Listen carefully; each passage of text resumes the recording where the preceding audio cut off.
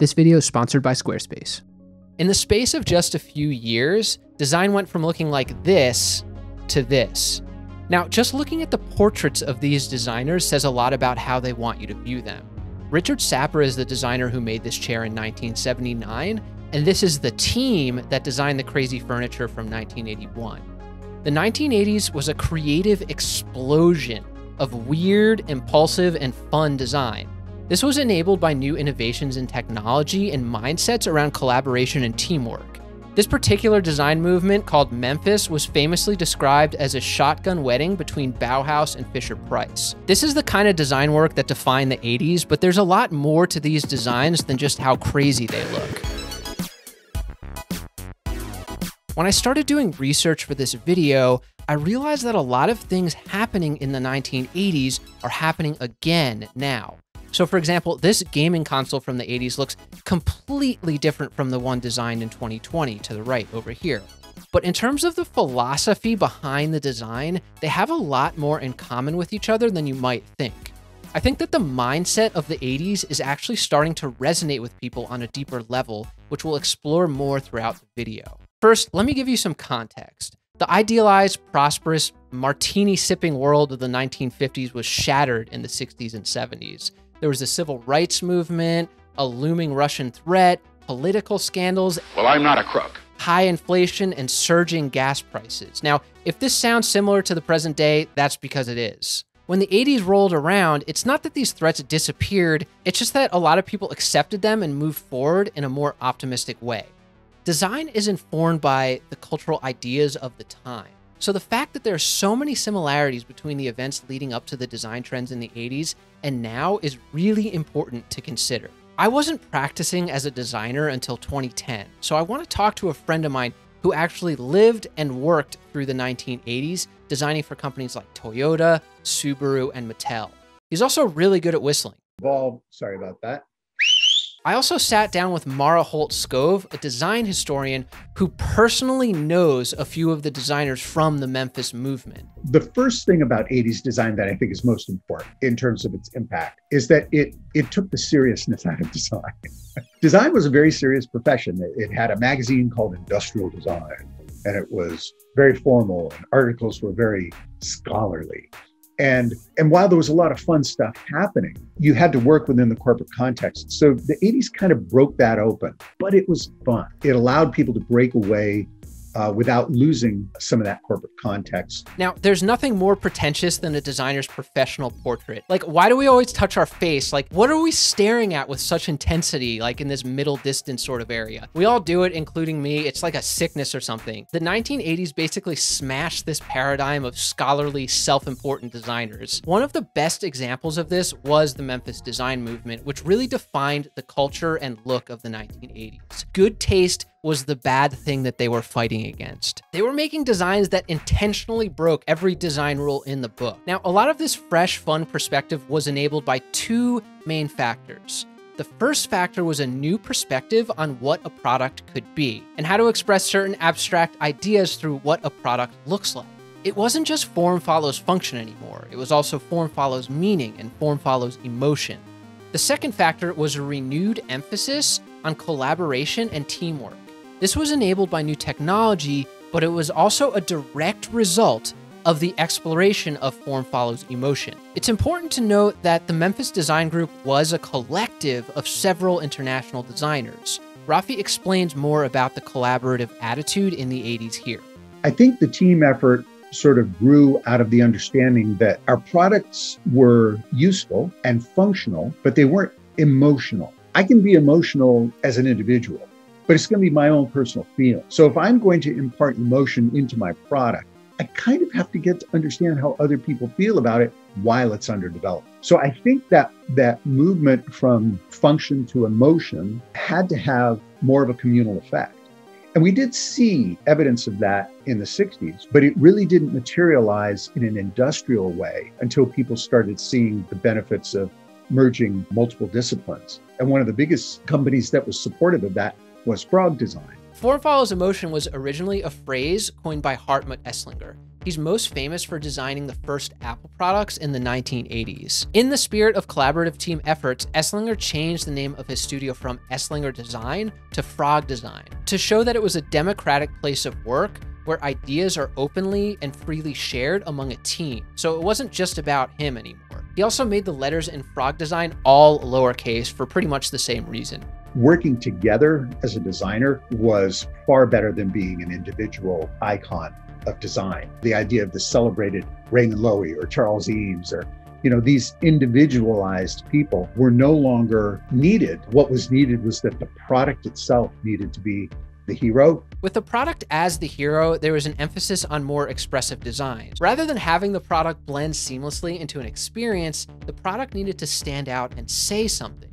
But the shift towards more team-based design wasn't the only thing that drove this new form follows emotion idea. Designers weren't as constrained by internal components, so they had a lot more flexibility around what the shape of the object could be. Just look at the internal components of this rotary telephone. It's got solenoids, it's got bells, it's got giant rotary mechanical components, and each of these components needs to be placed in a very specific area, and they're a very specific shape. So those components kind of drive the shape of the outer device. And a lot of the time, these components were kind of heavy, so balance and comfort and ergonomics were more important than ever. But by the time the 1980s rolled around, many of these mechanical components were just replaced with a printed circuit board, also known as PCBs. PCBs do have constraints, don't get me wrong, but not as many as older mechanical assemblies. One of the most famous examples that Rafi actually sent me was this answering machine designed by Frog Design. Without the need for tape gears and motors, the team just kind of created this crazy architectural form that didn't really relate to anything other than expressing an abstract idea around Zen gardens or something. I don't even know, really. Rafi was telling me that this thing was really hard to use and it apparently sold horribly. It was a nice reminder to designers that you still need to create a functional object in addition to it being emotive. It's both, not either or. Now, to be fair to the team at Frog, it was probably challenging to strike that balance, right? If a product is not as constrained by its components, how do you make customers understand what it is or how to use it? Some people took it very literally, like in this example. Others were a lot more artistic with it. And I mean, sure, designers did this all the time before the 1980s, but it was never as prevalent and usually not as concentrated or as popular.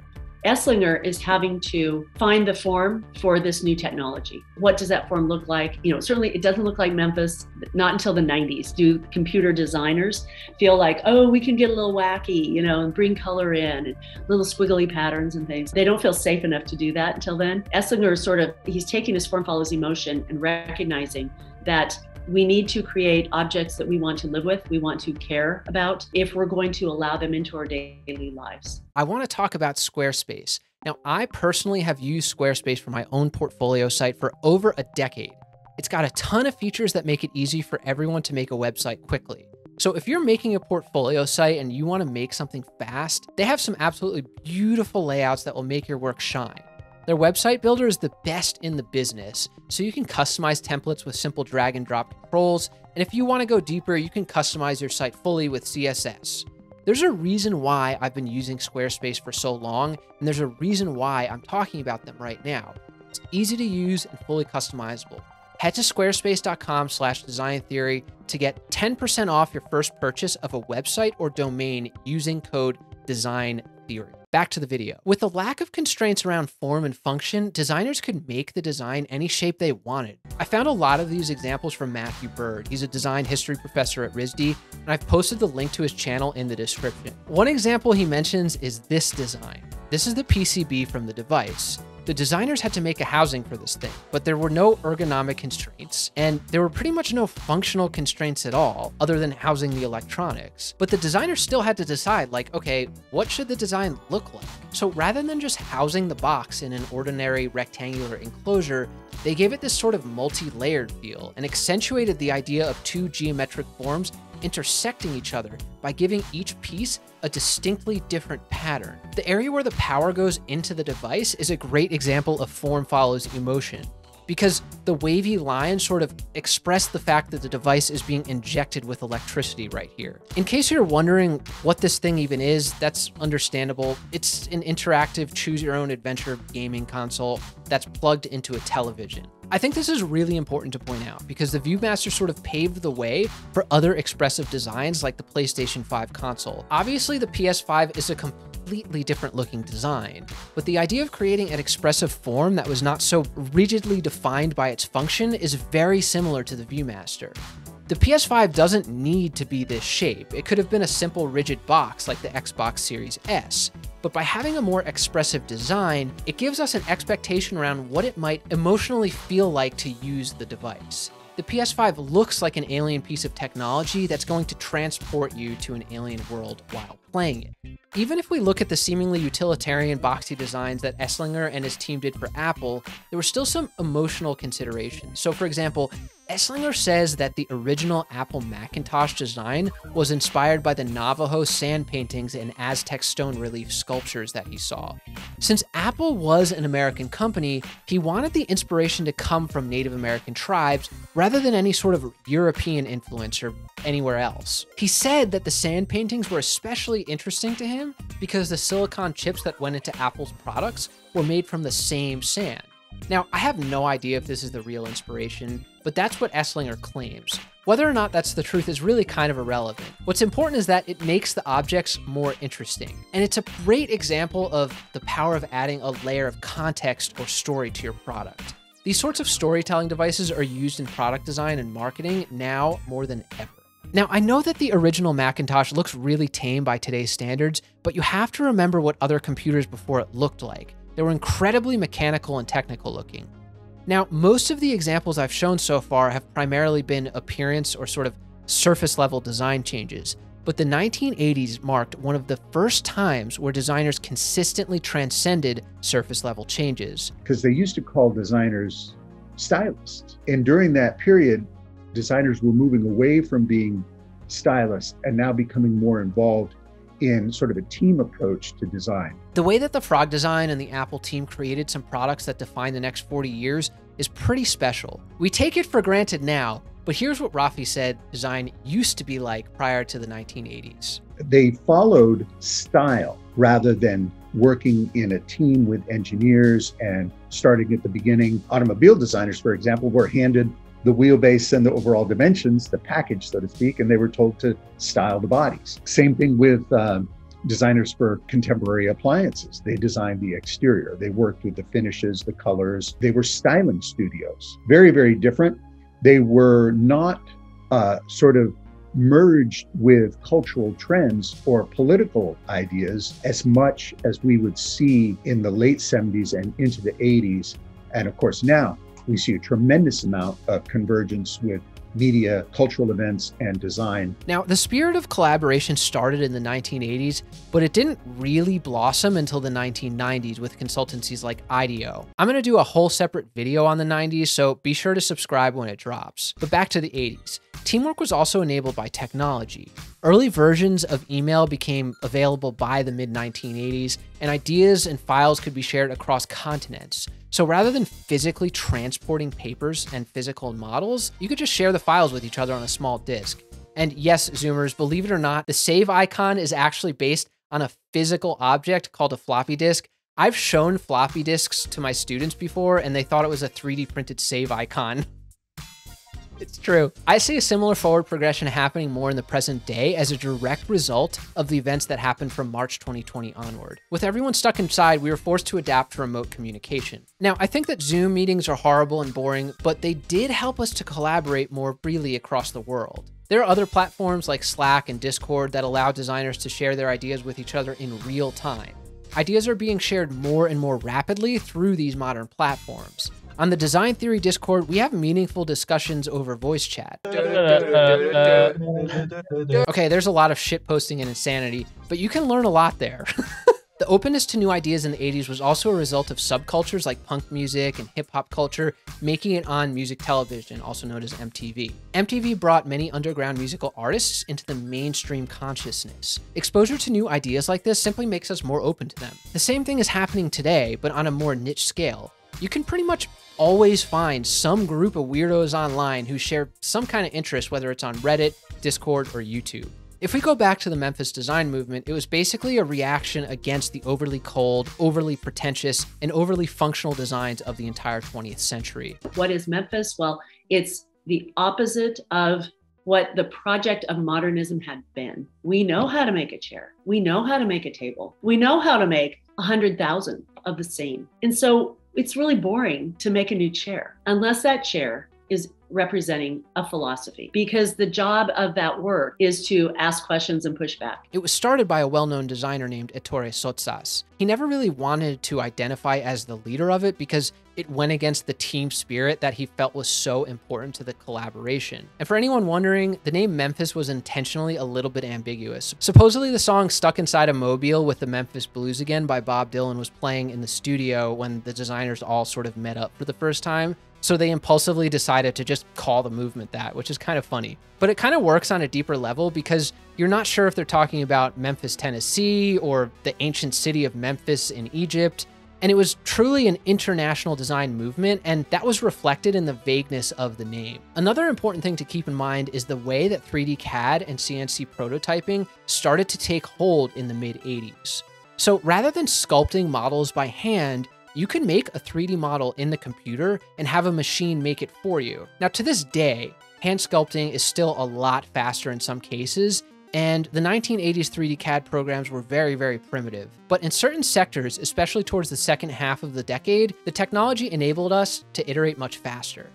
Rapid iterations that are enabled by new technology are starting to happen again with artificial intelligence in design. Once again, I'm going to do a whole separate video on this too, so be sure to subscribe when it drops. Click that damn red button. Click the red button. Click the red button. Click it. The only point that I want to make here is that AI is going to cause a similar rapid increase in iterations, kind of like how 3D modeling and CAD did in the 80s. Really, the main thing that you need to keep in mind about the similarities between the 80s and the 2020s is that they were both preceded by chaotic times. They ushered in a new era of collaboration, and the new tools enabled expressive, crazy, and fun designs.